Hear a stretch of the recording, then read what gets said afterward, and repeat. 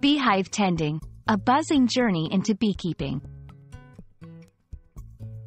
Hello everyone, and welcome to our new English learning video. Today, we're exploring the phrase, beehive tending. This topic is not only interesting but also a great way to expand your vocabulary and understanding of English expressions. So, let's dive into the world of bees and beekeeping.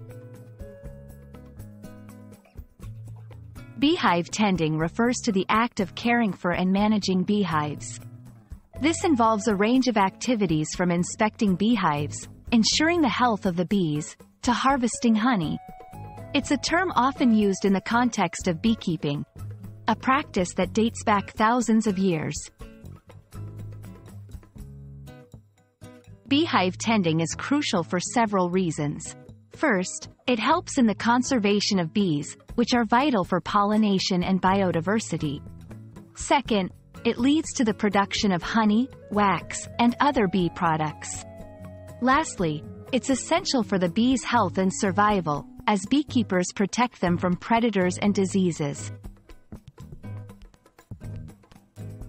Apiary, a place where beehives are kept.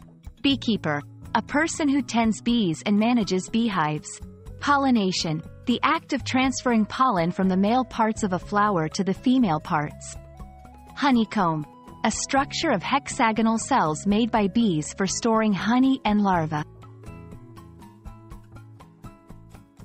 As busy as a bee, very active or busy. The bee's knees, an excellent or highly admired person or thing.